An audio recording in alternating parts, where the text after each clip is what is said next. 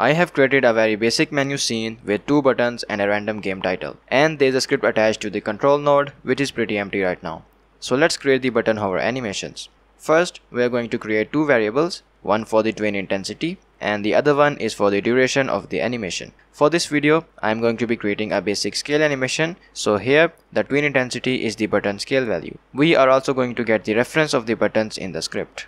Then we are going to create a function that we'll use to create and start the tween animation. In the parentheses after the function, we are adding 4 parameters which is object, property, final value and duration. These are basically all the values that the tween property method need. Then we are going to define another function for actual button animation. In the first line, we are setting the pivot offset of the button to the center of the button to scale the button from the center. And then we are using the isHovered method of the button class to check if the mouse is on the button. If it is, we are going to use our startTween method with the button as the object, scale as the property to animate, vector2.1 multiplied by the tween intensity as the final value, and tween duration as the duration of the animation.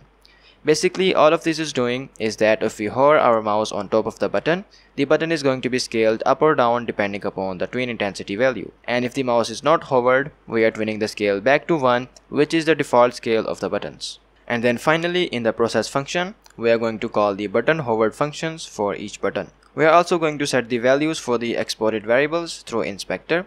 And if we run the game now, the button is going to be scaled if we hover our mouse over it. So that's how you can make button hover animations in Godot 4.